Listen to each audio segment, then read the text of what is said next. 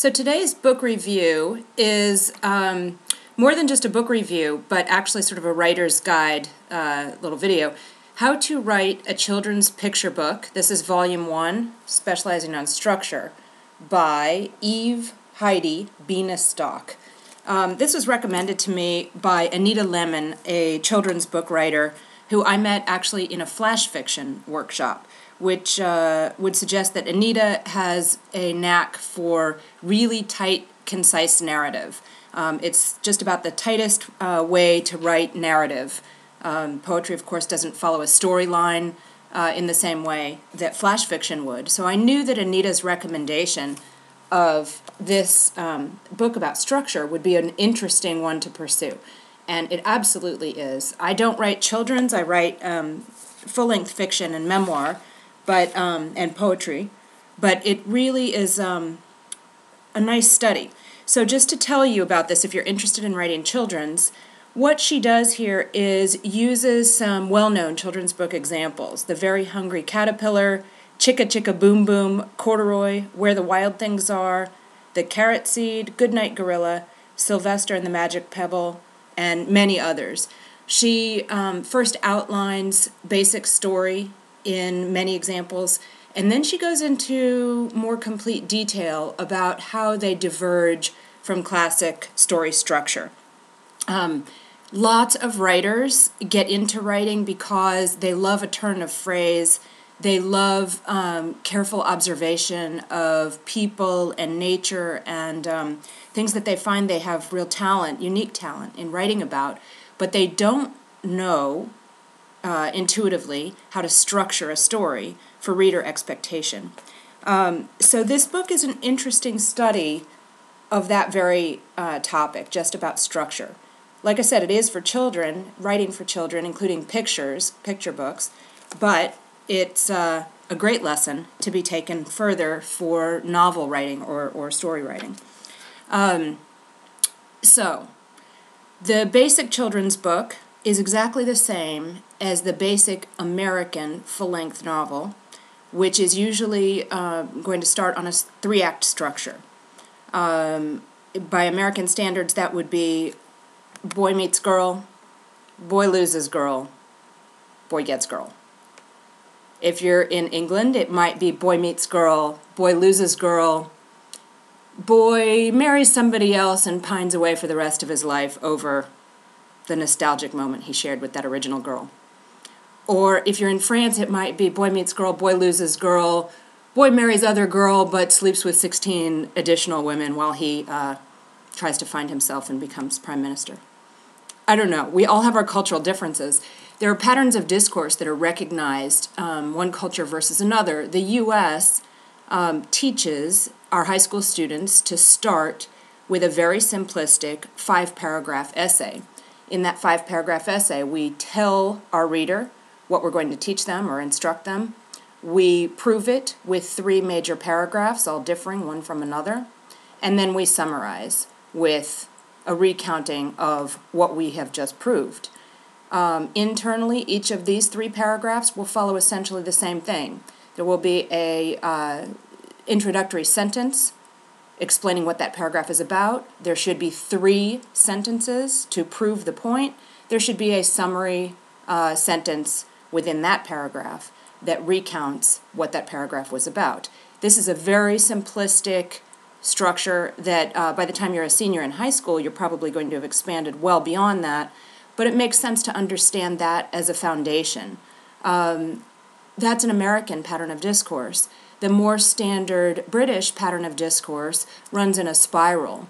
It's considered a little too bold and in your face to come right out in England and say, here's what I'm going to prove to you. Boom, boom, boom, therefore I've proved it. The British spiral pattern of discourse hints at stronger, hints at stronger, hints at a little bit stronger, until you've used at least 3 or 5 or 7 proof points, and then you can come to your summary statement, which hopefully by then your reader or listener has already gleaned on their own, whereby the British writer or speaker can very subtly step back and allow his audience member or reader to understand without being clubbed over the head with the meaning. It's just one reason why we have some confusions when we listen to one another and find that delivery isn't quite what we expect it to be, even if content is exactly what we expected it to be and understood that clearly. So we're talking really about American structure for novel writing, and as I said, it's a very basic structure that then, of course, a full-length novel is going to diverge from and fancy up in many different ways. But I think it's important to understand how a 3-act structure works, which would then be expanded in most simplistic terms to, say, a 5-act structure.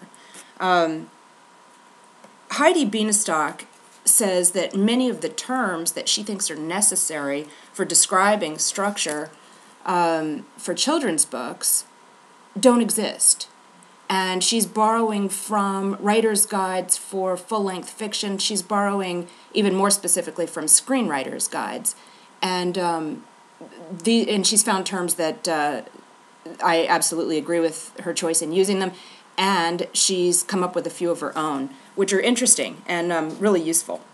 So I'm going to tell you a few things that she's done in here, and then I'm going to take it a little step further too. She, first of all, talks about what she has named the symmetrical picture storybook paradigm. That's just a title for the style of the structure that she is going to go into detail about.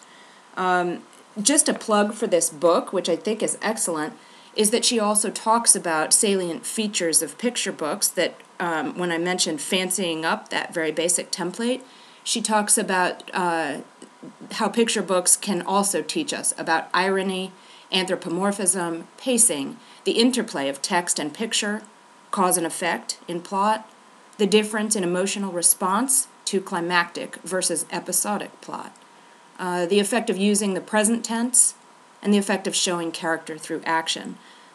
Those are all absolutely valuable points in writing any type of fiction. So I think it's worth noting that she's made a comment on that as well.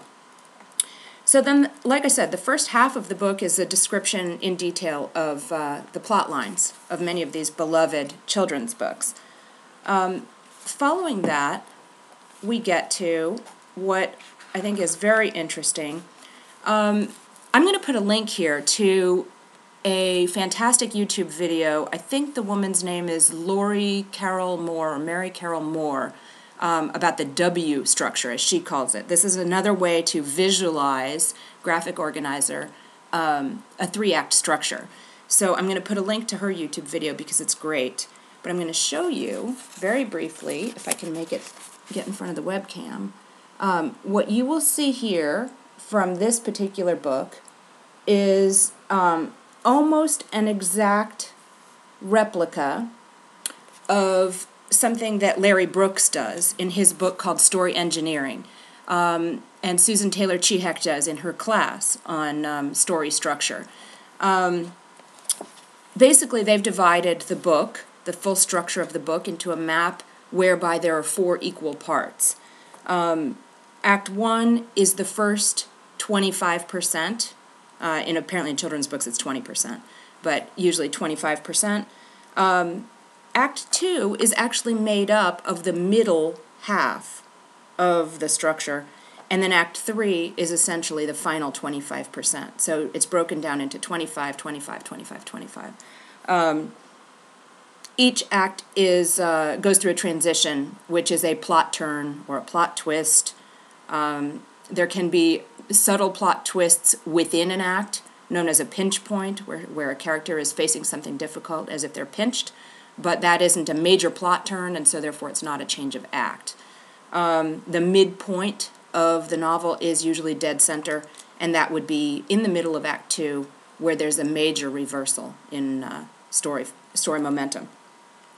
Heidi Bine-Stock refers to the major points on that plot line as anchors, and that made me think of another metaphor that I find kind of useful because I have a hard time moving a plot in my mind to a graphic organizer, which is flat on the page. A plot, of course, is momentum of story over time, characters behaving one way and then another way, and different things happen in the action. Well, that is more similar to music in the way pacing and momentum builds. Tension is increased, tension is released by various mechanisms, humor for one. So then when you're asked to sort of yank yourself up 10,000 feet in the air or 30,000 feet in the air, you'll hear different descriptions of how best to look down on an entire plot line. I have a hard time doing that. So whatever creates a graphic organizer for me that works is great. And Heidi Bine-Stock talks about the turning points, the major turning points, as anchors. And it occurred to me there's another place where we hear of anchors in a major map that we might see, and it's the good old American mall. I worked in the Brea Mall for a while in a really cute little boutique shop that sold all kinds of crazy Yadro figurines and stuff. We had Nordstrom on one end of the mall. There is a JCPenney on another end of the mall. There is a Macy's divided into two components. It's probably men's in one part and women's in another. And there was, I think it's actually a 5-anchor mall. So it's the two Macy's, it's the Penny's, it's the Nordstrom, and the Sears. So that's what it is today. Within that, those are the anchor points in the mall. So let's put my hand up here. We've got the major ones. Then you've got all of your boutique stores, your American Eagle and the Spencer's Gifts and all the stuff that you kind of expect to see that are going to be everywhere. Sephora's in there, all the mall stores that every major city in America has. Then there will be a wild card or two of little boutique local stores that still exist despite all the odds, which is awesome that they're there. And then there's usually a restaurant or two or even a food court, which I would call your subplot.